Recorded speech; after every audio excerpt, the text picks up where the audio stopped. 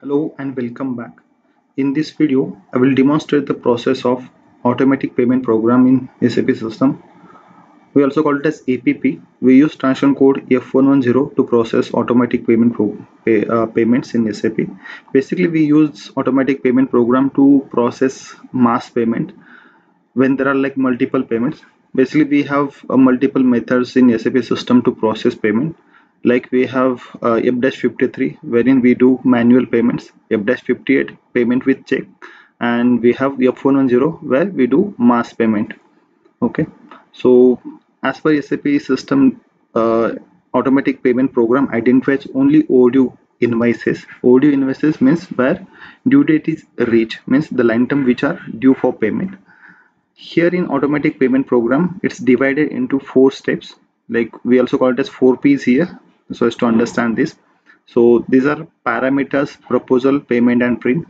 In parameter section, we do maintain payment run date, then payment identification for the company code for which line items are due, then payment method that we have to use. Maybe it's like transfer, check, or something. Then next payment due date, and then next payment date, then suppliers, actually supplier for which we have to do payment. Then we have proposal. So proposal is basically before payment we run proposal. Here in proposal, system will show you list for the payments which are okay for payment and which are not okay in the sense where we have errors. So there may be different reason for error here.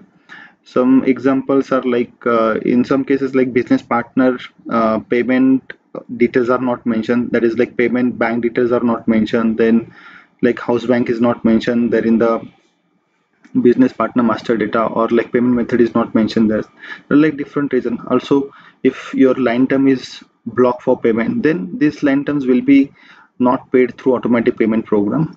Here system will always consider only due line terms. Okay, next we have payment. So during payment, system will post payment document. Also it will clear this vendor line terms here. Then we have print. So with print option, system will create DME, then payment advices in system. Okay, let us understand this with system demo. Before we start with automatic payment program, let us see which line terms are due for payment. So I'm using vendor line term display transaction code. Yeah, here you can see there are two suppliers where we have open line terms, in which if you see here this line term document number ending with 18 is blocked for payment here. Then document number ending with 11 is having payment method C. Then for the next supplier, this document number ending with 20 is not due. So this not due line term will not be considered in payment. So again in the proposal, this line term will not be shown.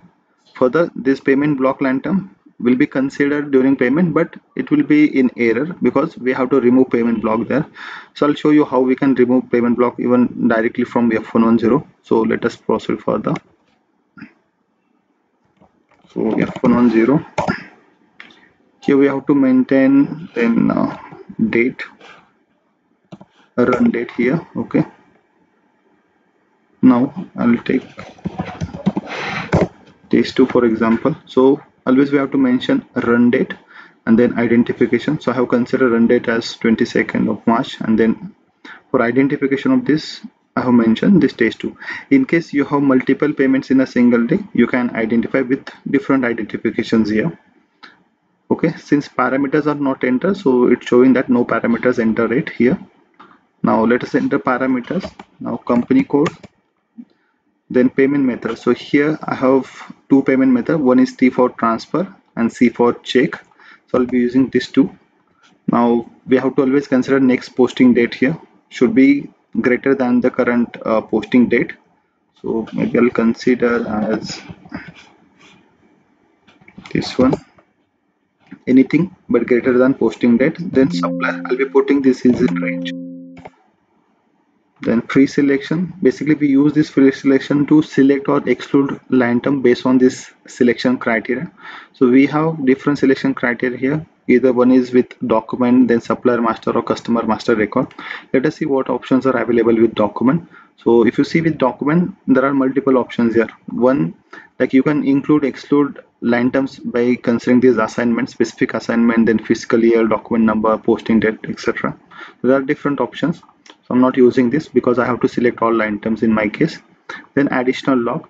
So I mean, while we make a payment and while we do this proposal, system will show you log, which will, I mean, help you to analyze in case there are errors or which GL accounts are system considering during payment. It will be captured through this log. So I'll be selecting this. So yeah, one thing to note here, that this payment method, only one option you'll be able to choose here. Then for which accounts I need, that I'll be putting here. Then printout or data medium. So here we have to mention this printout. So these programs are coming directly from this payment method configurations. So if you observe, I have considered payment methods to this T&C, transfer and check here. For the transfer, I have configured as DMEE, and for check, I have configured this PMW. If you are interested to understand how I have configured or which forms I have used, you can ping me in comment. Okay, so I'll be selecting here variant for this one. So 1000 is relevant here. For payment method C, I'll be selecting here. So this will create a check. Fine. Now save this parameter. Now my parameters are saved here. So parameters are ready. Let us execute proposal. So I'm clicking on start immediately. I'm not selecting payment medium because I don't want to create this output formats for proposal. Okay, execute. Now click on display. Yeah, there is error because I know. Let us see proposal log. You see here, this vendor are already containing another proposal, meaning this is a real business case actually. When you have already considered this any vendor or the supplier in another proposal, you have to either delete that proposal or you have to complete that first. So in my case, what happened? I have already considered this vendor in another proposal. First, I have to delete that. So I'll be deleting that proposal. Okay, you see here this proposal is already created. Now what we have to do is go to edit, then proposal, and then delete. I will also delete the parameter because I don't need that. Now delete this parameter. Now let us go back to our current identification. I think, yeah, this 1 second. Okay, you see here. Now since this proposal was in error, now we have to rerun this. So before that we have to delete this proposal, delete this. Okay, now we will execute this proposal again. Now start immediately and click OK. Now proposal is running. Let us click on status. You see here. Now display proposal. Yeah, it looks fine. Now, yeah, see here display proposal log. So if you remember here in the additional log, we have selected this due date and all, right? So you'll see the proposal log here. In proposal log, basically this is very important thing here. We have to always consider a log because in case your payment is getting failed, you should know why it's getting failed, right? To analyze or to see the root cause, this is very important here. Now you see here there are different document numbers which are considered for this vendor code here. Okay, now let us scroll down. Yeah, this is dummy document number which will be created for this vendor code, first vendor code. You see here my payment method T is selected here with this bank account. This is the house bank. Okay, and also from the house bank configuration these amounts are checked here. You see here this clear IT is nothing but the account symbol. Yeah, one thing to mention here, I'm running this proposal or this automatic payment in S4HANA system considering my bank account is this cash type actually, this new bank account in S4HANA. Okay, new bank account type as a cash here, wherein I have created bank account as a reconciliation account and this sub account as a this outgoing bank GL as a sub accounts here. If you want to know that process, please let me know in chat box. Okay, so yeah, this was the GL reconciliation GL I have considered here, which is picked up correctly. Now we can see the same thing for another vendor. Yeah, for the same vendor, if you see here, this payment method C is also considered and also GL account is being picked correctly. And this is for the second vendor. Okay, sorry, this below one, this is for second vendor, which is correct here. Now let us go back. If you want to see which, I mean, yeah, again, one thing is there actually, we saw that there was one line term in error status, right? Now let us see and correct that error. You see here, this is in error status. Now let us see why this is in error. Double click on line item again. Here you see here payment block. As I shown you earlier, this line item is block for payment, so we have to remove this block, right? Now I'll just remove this and just click on OK.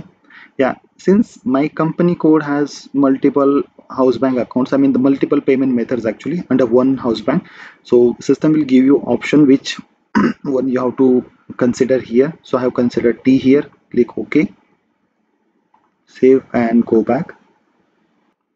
Now you might be wondering why there are two line items here actually, right? I mean, why it's considered in two the suppliers, right? Twice here. Now double click, I'll tell you the reason. You see here, this all these line items will be processed through payment method T here, this bank account. So system will group line item based on your payment method, and you see here system will show you payment method C because this is another line item. So system will group this line item based on the payment method. And now one more thing here, as I shown you earlier, here you have two line items for this vendor code, right? Here only one line item will be considered, the 19 one. 20 will not consider because this net due date is not reached, means our this posting date or the current payment date is not reached till the, I mean its line item is not due actually here. Now double click on this line item, you'll see here only one line item is picked here, okay? And here payment method is T. Now how you can see in list view, now click on edit, then go to proposal and then proposal list here, click OK. You see list, complete list you will be able to see here along with this bank account which will be considered, and the payment with respect to this payment methods are grouped here. Okay, now let us click on payment run here. Now during this payment run I need this payment medium or this DME as well as this payment advice. That's why I'm selecting as a payment medium. Click OK. Now payment is being run. Okay, payment is running. Now click on status. Still running. Okay, 2 are generated, 1 completed. Okay, now 3 are generated, should be completed now. Let us see. That status is still not turned to green, so we'll just click on status. Okay, now it's green here, means everything is completed here. Now click on payment. You'll see here actual payment documents here. Okay, these are actual payment document. These are the reconciliation GL or the clearing GL basically. Okay, this is reconciliation GL and this is clearing GL. In S1, as I said, we follow this reconciliation concept and the sub account concept here. Now these line items are paid here. Okay, now we will validate this payment information. Click on edit, then go to payment and you see payment list here. Click OK. You see here these are the payment which we have made here. Okay, respective house bank, then account number, everything is shown here. Now we'll see DME should have been generated here. Click on environment, payment medium, then DME administration. You see here this DME is generated here. Okay, now I will download this DME. Click on download button. Here this is default path, we have to change the path, so I'm giving this desktop path here, DME for payment for example.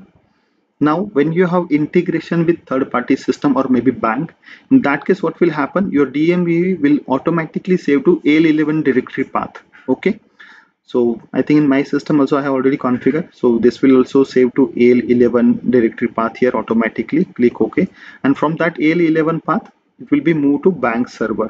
Okay, now I'll show you this file in XML format.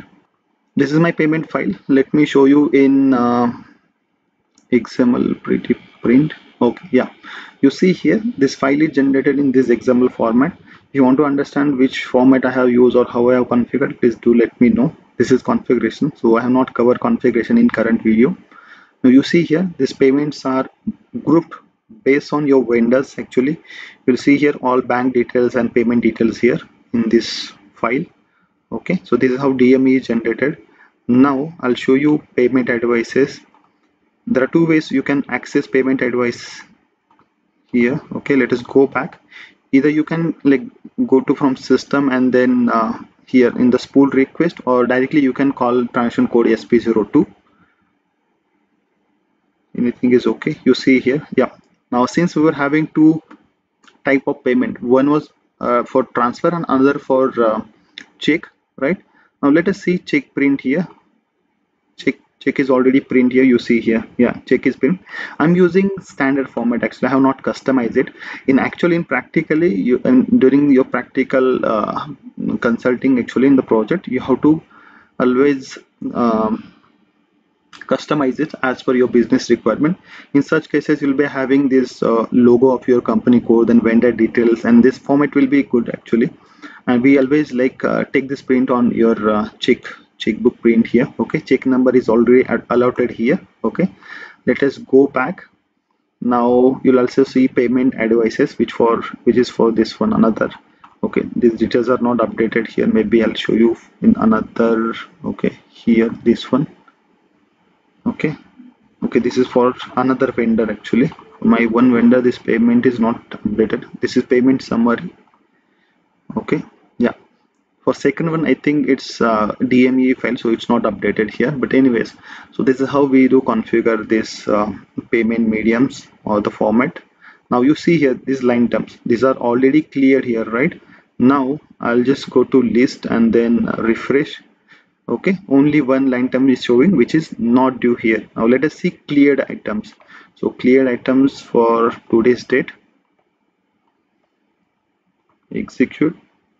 Okay, you see here all line terms are cleared here. Okay, in today's date, here in the second vendor or the supplier, only one line term was there, which is cleared. Okay, earlier there was one line term which was reversed. Okay, you see here. Now let us see payment document or the check number here. Go to environment, then check information.